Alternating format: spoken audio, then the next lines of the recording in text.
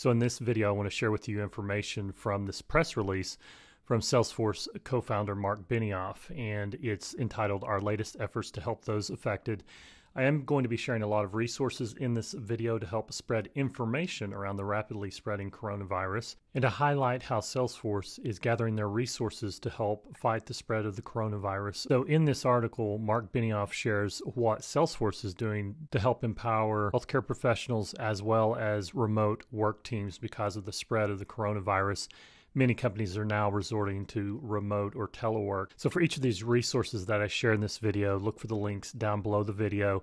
And I encourage you to read this article in full. I just want to show some highlights. They mention several donations that they're giving as far as charitable foundations and the CDC's Foundation Emergency Response Fund, as well as other organizations that they support. But then where I really want to highlight are some tools and resources, software related, that Salesforce is providing. This first mention is regarding the Health Cloud. Salesforce will provide free access to technology for emergency response teams, call centers, and care management teams for health systems affected by the coronavirus. So the Health Cloud is coming into play, and they're making technology available to those emergency response personnel, which is great. And then second is mentioned Tableau, and they've developed a free data resource hub to help organizations see and understand coronavirus data in near real time. So I wanted to show you that as well. That's what this looks like. As far as the link will take you to this other article. Once again, I will link to this down below. And this is the COVID-19 Coronavirus Data Resource Hub. It's an article. There's links here, and you can see the JHU coronavirus data stream. And there's a note here as well that there's some issue with the U.S. cases being overstated by 500 currently, and they're looking to resolve that issue. So there may be a few bugs in the numbers, but this particular set of data, or this COVID-19 cases starter dashboard, is something that you can dive into to dive into the numbers by country, numbers on confirmed, recovered. I'm refreshing my screen because I do have my display really large, and so some of the displays are a little out of whack because of just trying to make this visible for the recording.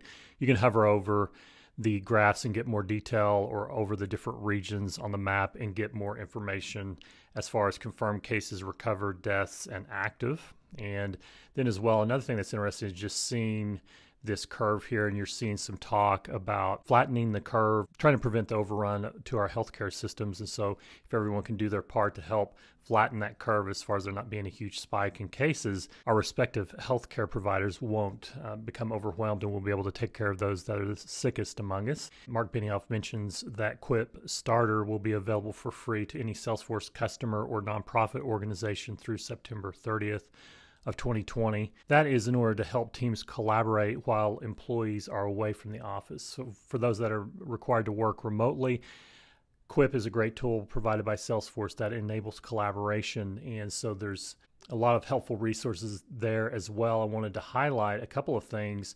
One is the Quip education homepage. There's a lot of great getting started tutorials. I'm all about education and tutorials.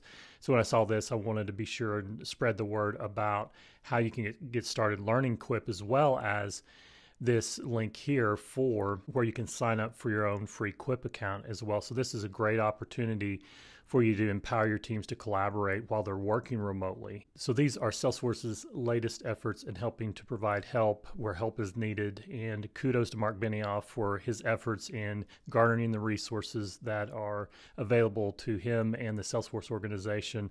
And so once again, best wishes to everyone out there in the Ohana, and stay safe.